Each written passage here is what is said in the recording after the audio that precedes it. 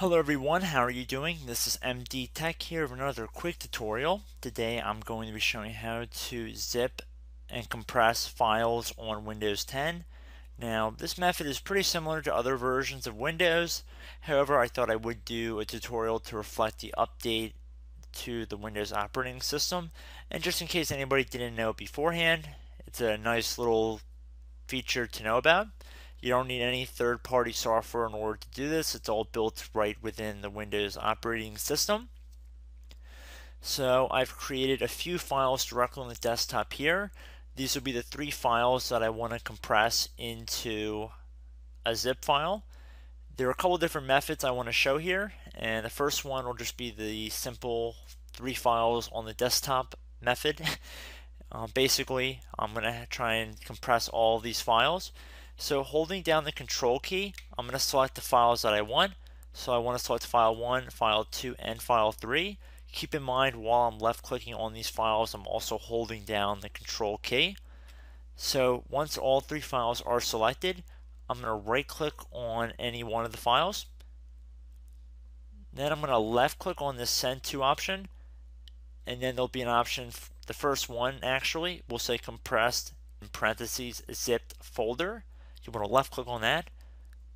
There we go. So now we have a zip file. So if I open it up here using WinRAR, I see that all the files have been converted and put into our compressed folder. So another example here, we can use the ribbon menu to compress files. So let's say we have our documents folder. So I'm going to open up File Explorer actually right now, and I'm going to navigate over to our documents. I have all these files in here, and let's just say there's certain files that I want to compress, and I don't want to compress all of them, but I most certainly do not want to do them all individually. So what I will do is, again, I'm going to hold down the control key to the ones that I specifically want to compress. If you only want to compress one file, do not hold down the control key. I'm just showing how to do multiple files. So while I'm holding down the control key, I'm going to select a few of these random files. Up at the top here, there's 4 tabs. You want to left click on the Share tab. And then there's a little folder with a zipper on it, and it says Zip. So what I'm going to do is left click on Zip. This will again create a compressed file. You can name it whatever you want. I'm going to just name it compressed files, for example here. And then if I open it up, I see the specific ones that I selected have been compressed. And just for those who want to do a single file, like I already mentioned before, but I'll just visually do this for anybody. You can just left click on the file, go up to Share, zip it, and then if you open it up, you see you only have one file. And with the first method we did, again, if I just right click on the one file, then I left click on Send To, I can send it to a compressed zip folder.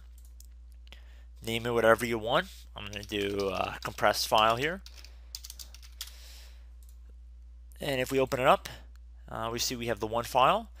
So this method is pretty simple to use. I hope I did not make this review confusing by showing multiple methods and different scenarios.